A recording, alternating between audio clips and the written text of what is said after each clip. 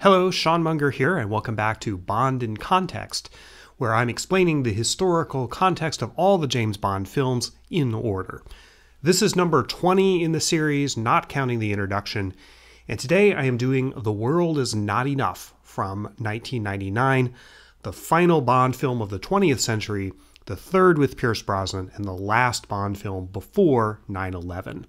I started this series more than 3 years ago, and a lot has changed in that time. There's a new Bond film out now, No Time to Die, starring Daniel Craig. It's his final film, possibly the final Bond film ever, which I saw just recently, and it's pretty good. And of course, the world is quite different now than it was when I started this series. The pandemic has changed everything. Anyway, that's water under the bridge. The World Is Not Enough, released in November 1999, is the 19th Bond film and the follow-up to Tomorrow Never Dies. The plot involves James Bond's attempts to stop a plot to blow up Istanbul with a nuclear explosion, to make an oil pipeline going across Azerbaijan, owned by Electra King, one of the film's two villains, more valuable. The film is heavily steeped in the geopolitics of petroleum, which is one reason why it's on the list of films to be covered on my podcast, Green Screen, the environmental movie podcast, although we haven't gotten around to doing this one yet. The World Is Not Enough is, in my opinion, a pretty middling Bond film. It's not top tier and it's not bottom tier. On the whole, it's fairly unmemorable. I think a Bond film is as strong as its villain. Although there are two here, Electra King, played by French actress Sophie Marceau, and Renard, played by Scottish actor Robert Carlyle, most famous at this point for his role in the musical comedy The Full Monty. Sort of an odd choice for a Bond villain, but there you go. I think both villains are pretty weak, and the script of The World Is Not Enough is sort of a mess, but it is an enjoyable movie. A serious downside of the picture is the casting of Denise Richards as Christmas Jones, Bond's primary love interest. Christmas Jones is supposed to be a nuclear engineer with a PhD. Having gotten a PhD myself and not in STEM, let me tell you from experience that however beautiful you may be going in, you're not going to come out of 7 years or more of graduate school in the hard sciences looking like this. That's not a dig on Denise Richards or on the women who work in STEM who are amazing, but Denise Richards is just, I think, the wrong representation of them. But that's just my opinion. So now let's get down to the historical context. The period of the film's production and release, 1998 and 99, was sort of the calm before the storm, so to speak, the storm being the September 11th attacks. As you'll recall from the last video on Tomorrow Never Dies, Tony Blair had become Prime Minister of the UK in May 1997 after a landslide election victory, returning Labour to number 10 for the first time since 1979. Blair's governance, however, was surprisingly conservative, echoing his opposite number, Bill Clinton, in the US, whose New Democrats were the blueprint for New Labour and followed many of the same pro-business principles. Even in this period, 1998 and 99, there were rumblings of what would eventually become Brexit. Despite his general inclination toward engagement with Europe, Blair decided against the UK joining the common currency, the euro, which was scheduled to be phased in beginning in 2001. There were opponents of close relations with the European Union, Eurosceptics we call them, in both the Labour and Conservative parties at this time. This was before the UK political system became polarized in the Brexit era between essentially a Leave party and a Remain party. They don't have those exact names, but those are largely their positions. But then again, we're skipping ahead here.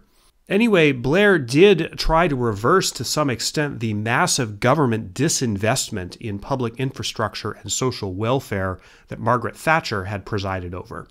He also had a significant foreign policy success, the Good Friday Agreement of 1998, which finally brought to an end the 30-year insurgency in Northern Ireland known as the Troubles, a problem that all previous British governments going back to Harold Wilson had been unable to solve. However, even in this period, the calm before the storm, there are roots of what would eventually be Blair's downfall, and Tony Blair is one of the most tragic stories of modern political history. During this period, and especially the spring of 1999, Blair worked closely with Bill Clinton to motivate and sustain NATO military involvement, principally heavy airstrikes against Yugoslavian forces repressing and massacring Muslim Albanians in Kosovo. Now, this was more or less a successful intervention, and Blair had good cause to be proud of it. Ultimately, though, it demonstrated Blair's ultimate weakness, which was his inability to recognize the difference between military intervention for good reasons and for bad reasons. Blair believed heavily in sort of a military humanism, the involvement of powerful nations in conflicts for principally humanitarian reasons, often to stop genocides.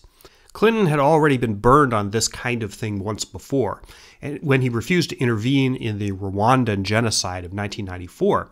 Blair very much wanted to avoid similar mistakes. Unfortunately, as we'll see later on, he read George W. Bush's invasion of Iraq in 2003 as being a similar, primarily humanitarian crusade. That did not go well for the UK, or for George W. Bush for that matter, but again, we're skipping ahead. In the United States, speaking of Bill Clinton, this period, 1998-99, was essentially his Götterdämmerung, the low point of his political career, as he found himself swamped by the Monica Lewinsky scandal. Clinton had begun his affair with Lewinsky in 1995, but it didn't become public until January 1998. The origins and progression of this scandal is beyond our scope here. Suffice it to say that it came out of the increasing polarization of the American political spectrum. Republicans, shocked and dismayed by Clinton's election in 1992, and especially his re-election in 96, were scrambling for any stick they could find to beat Clinton with.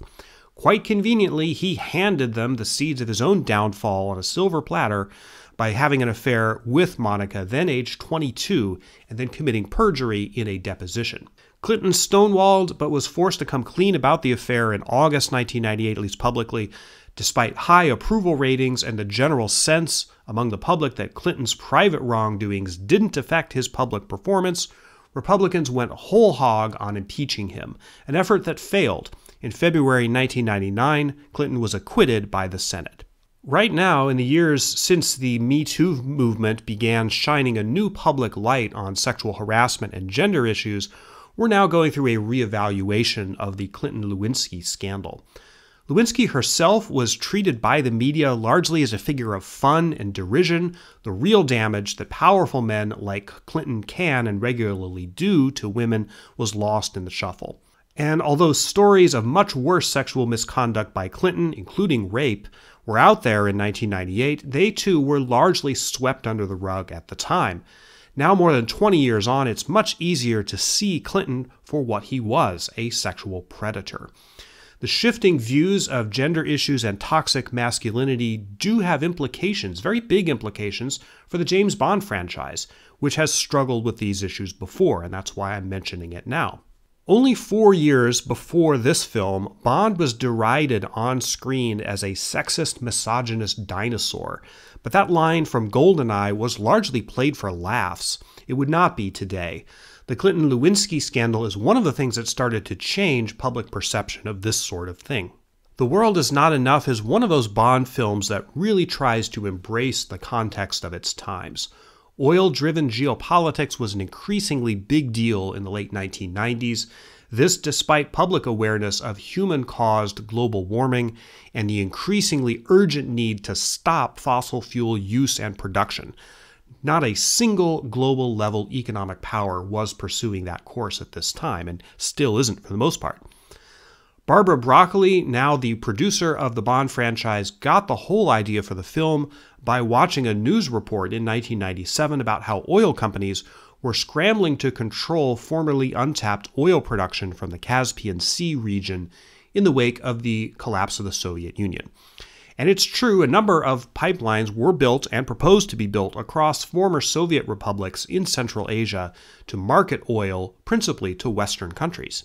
Vladimir Putin would not become Russia's leader until late December 1999, a month after the release of The World Is Not Enough, but in the late 1990s he was already moving behind the scenes to secure the stability and legitimacy of the Russian government by making deals with Russian oligarchs, oil and natural gas barons principally. Oil is the entire basis of the economic power of Putin's government.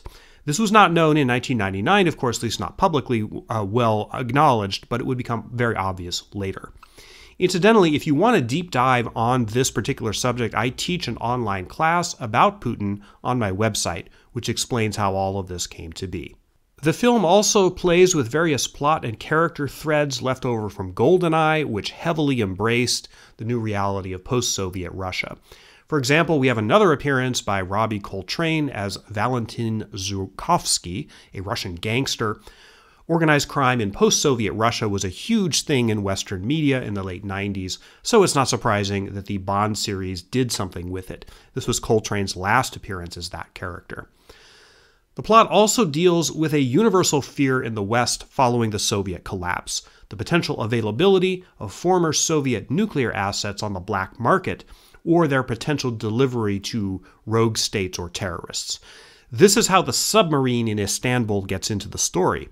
Notably, it's not in this film, but the previous one, Tomorrow Never Dies, where a British general says to a Russian, "Damn it, can't your people keep anything locked up?" But the sentiment is definitely there in this one.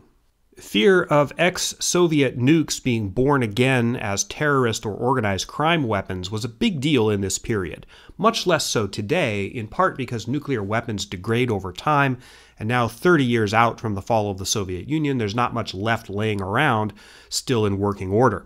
But in 1999, this was a huge fear. This is the first of the Bond films really to start using the character of M as a plot device. It's easy to see why. Judi Dench, back for her third round as Bond's boss, is so good that you got to do something with her. In The World Is Not Enough, she's kidnapped, which would also happen in Skyfall, and of course Bond has to go rescue her. Dench was an especially good draw for audiences in 1999 because she had just won an Academy Award for portraying Queen Elizabeth in Shakespeare in Love. These later Bond pictures show an increasing tilt toward A-list talent. Judi Dench's appearance in The World Is Not Enough is only the second time that any performer has appeared in a Bond film after winning an Academy Award.